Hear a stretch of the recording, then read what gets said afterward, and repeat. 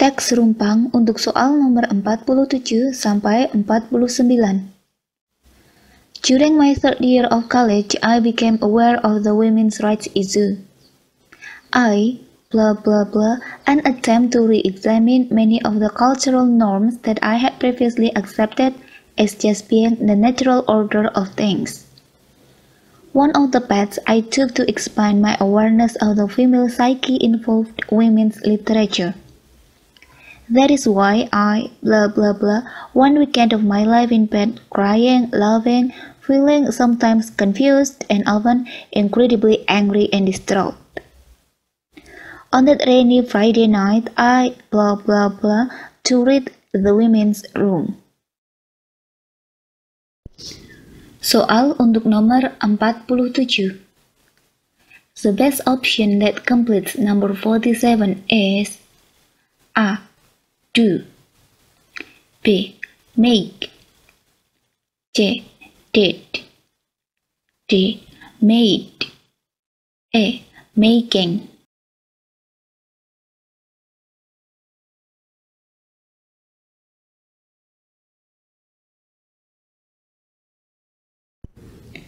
Pembahasan soal nomor 47. Pertanyaannya adalah, opsi manakah yang paling tepat untuk melengkapi kalimat rumpang nomor 47? Pada kalimat tersebut ada kata an attempt. Kata attempt berarti usaha. Ingat bahwa kata attempt selalu didahului kata make yang membentuk makna berusaha. Karena teks pada soal adalah teks recount, kata kerja yang digunakan adalah kata kerja bentuk kedua dari make, yaitu made. Jawabannya adalah D. Made. Soal untuk nomor 48. The best option that completes number 48 is A. Lived. B. Spent. C. Owed. D. Asked. E. Brought.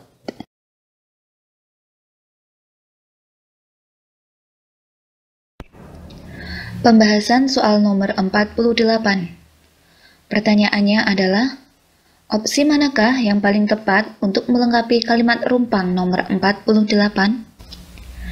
Kalimat rumpang dalam soal memiliki arti, itulah mengapa aku, satu minggu dalam hidupku untuk menangis di tempat tidur, tertawa, kadang bingung, dan sering sangat marah.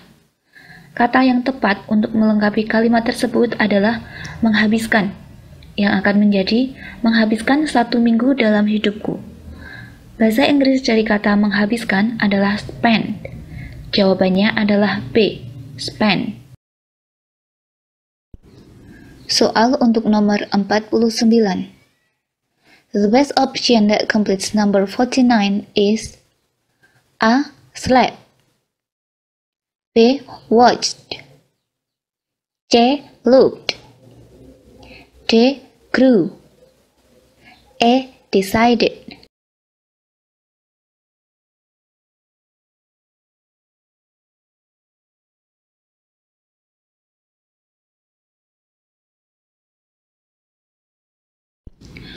Pembahasan soal nomor 49. Pertanyaannya adalah, opsi manakah yang paling tepat untuk melengkapi kalimat rumpang nomor 49? Kalimat rumpang dalam soal memiliki arti, pada Jumat malam yang hujan itu, aku, untuk membaca The Women's Room. Kata yang tepat untuk melengkapi kalimat tersebut adalah memutuskan, sehingga akan menjadi memutuskan untuk membaca, atau decided to read. Jawabannya adalah E. Decided. Teks acak untuk soal nomor 50. How to use a color copy machine. 1. After adjusting the color setting, press copy or print depending on the model of the copy machine. 2.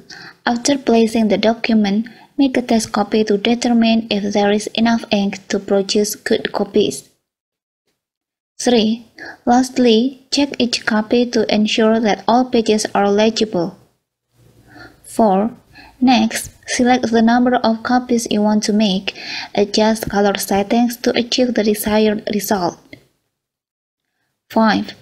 To start with, place the document you want to copy face down on the cluster face of the copy machine. Soal untuk nomor 50. The best order of the text above is A. 1, 3, 5, 2, 4. B. 5, 2, 4, 1, 3. C. 5, 4, 2, 1, 3. D. 5, 2, 1, 4, 3. E. 2, 4, 1, 3, 5. Pembahasan soal nomor 50. Pertanyaannya adalah, susunan kalimat manakah yang paling tepat berdasarkan teks acak yang ada pada soal? Untuk mengurutkan kalimat dalam teks ini, perhatikan keterangan urutan yang digunakan. Kata to start with mengindikasikan langkah pertama untuk memulai. To start with, place the document you want to copy face down on the cluster face of the copy machine. Atau, untuk memulai, letakkan dokumen yang ingin kamu copy menghadap ke bawah permukaan kaca pada mesin fotokopi. Langkah selanjutnya adalah, after placing the document, make a test copy to determine if there is enough ink to produce good copies. Atau, setelah meletakkan dokumen, lakukan tes kopi untuk memastikan ada cukup tinta untuk menghasilkan kopian yang bagus. Langkah selanjutnya adalah, next, select the number of copies you want to make. Adjust color settings to achieve the desired result. Atau, lalu pilih jumlah kopian yang ingin kamu buat. Atur warna untuk hasil yang kamu inginkan. Langkah selanjutnya adalah, after adjusting the color setting, press copy or print depending on the model of the copy machine. Atau, setelah mengatur warna, tekan copy atau print tergantung model mesinnya. Lalu, kata lastly mengindikasikan langkah terakhir. Lastly, check each copy to ensure that all pages are legible. Terakhir, cek setiap kopian untuk memastikan semua halaman terbaca. Jadi, urutan kalimat yang benar adalah 5, 2, 4, 1, 3. Jawabannya adalah B. 5, 2, 4, 1, 3.